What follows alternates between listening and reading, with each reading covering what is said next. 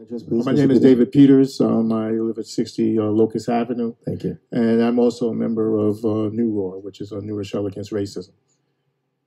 Now, when I listened to your report here at the end concerning the grade, the so-called grade scandal, what I was most concerned about, quite frankly, was the climate in which, over this last year, seems to have, where in my mind, we've lost our way. And so my concern is whether or not you as a board, to the degree to which you are able to function without being unduly influenced by information that I, quite frankly, should have heard here for the first time.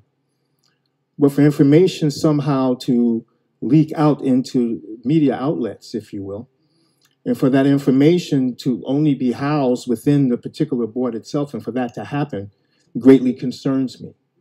What also concerns me is seemingly this atmosphere of personal destruction, which seems to be the way in which our sense of culture and our sense of community is accepting this as the way in which we should function when we should not.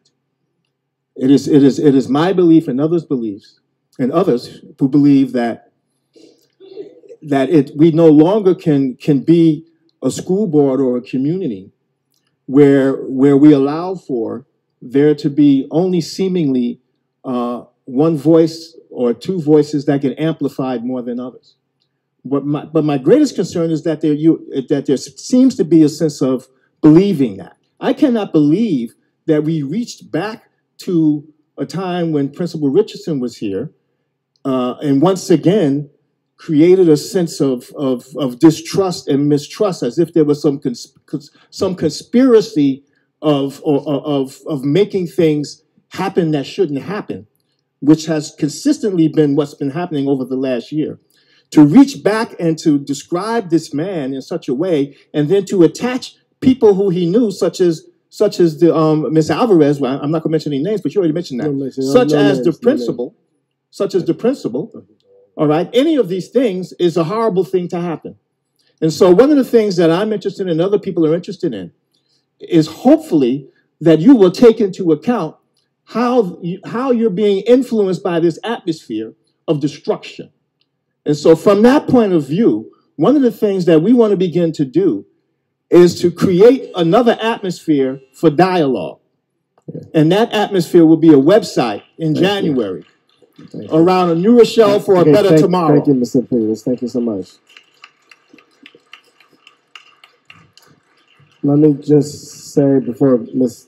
Douglas, before you start talking, just say, Mr. Peters, the folks here in front of you are just as outraged as we're trying to do the best that we can. As you can tell, we're trying to improve as far as from an accountability and communication standpoint within the community and rebuilding the trust.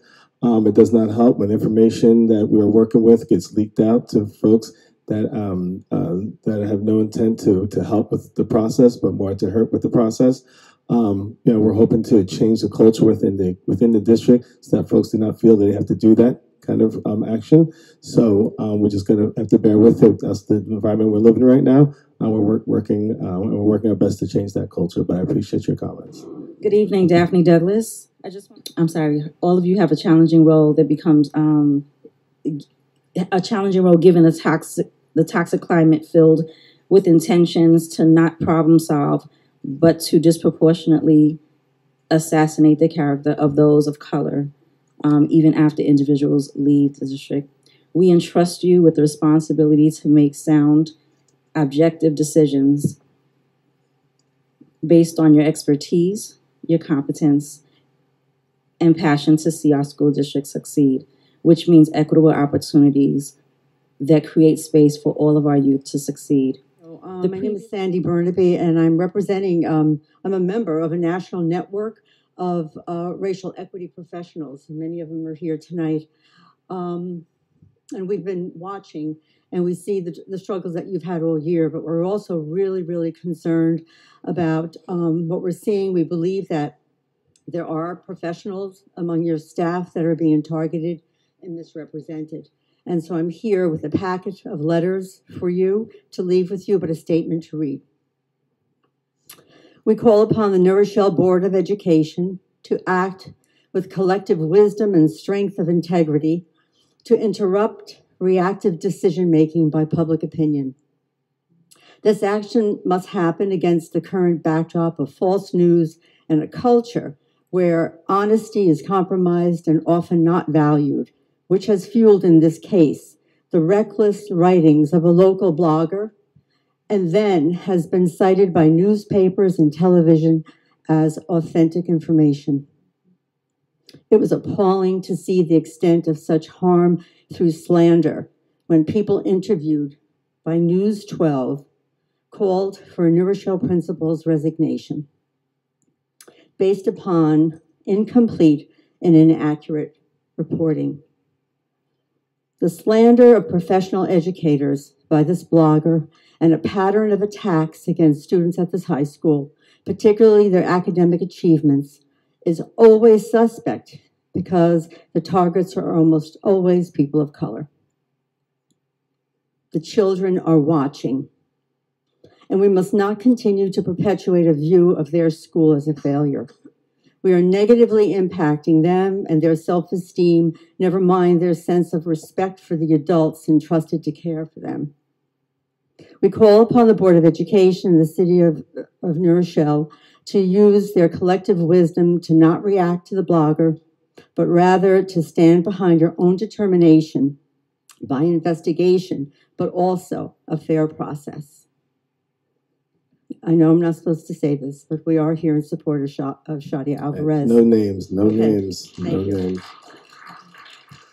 Good evening. My name is Bruce Soloway. My wife Lourdes and I have lived at 76 Vaughan Avenue for almost 29 years. Our two daughters are proud and successful graduates of the New Rochelle public school system. When our children were in school, most of their teachers and virtually all of their school's educational leaders were white. New Rochelle has made significant progress since our children were in school. There are now many more teachers and leaders of color in our school system. Not enough, but a good start. This progress was hard-won and must never be allowed to be undone, whether through simple neglect or through organized efforts by some who may consciously or unconsciously be uncomfortable with diversity in leadership. When professionals need to have their employment terminated, this must be done with the utmost care, fairness, and respect. But the project of making New Rochelle schools fully representative of our community must never be allowed to be rolled back. My name is Shane Oceanloye. I am a member of New Roar. I believe in government accountability. And sometimes in national government and state government and politics, leaks are a necessary thing because the leaders were not intending on being responsible or conveying information at all. But since the public is aware that you intended on reporting on everything that was going on in the district, that makes the recent leaks in these circumstances very irresponsible. And I hope that those leaks will be as heavily investigated as everything else that happens in New Rochelle. Hi, Miriam Dassim, Mountjoy Place. And the sad thing is that we have talent in-house that would help you see that, Mr. Stavaji. You have a house principal that's leaving that we're doing nothing to try to keep. You have another one that we're pushing out as a sacrificial lamb for data in a program that you're calling cheating and stuff. But if we're investigating, we should be investigating how we change grades all across the board. We change grades for AP classes all the time. We give kids incomplete so we can change the grade later. So if we want to start questioning about how we're changing grades and we really want to have a thorough investigation, let's see how we change grades across the board. That's some of the things that we have. We have great talent here, but we're not even keeping them. And we're talking about how we're going to get them, like we're with the superintendents. We have talent here, and we're actually pushing them out.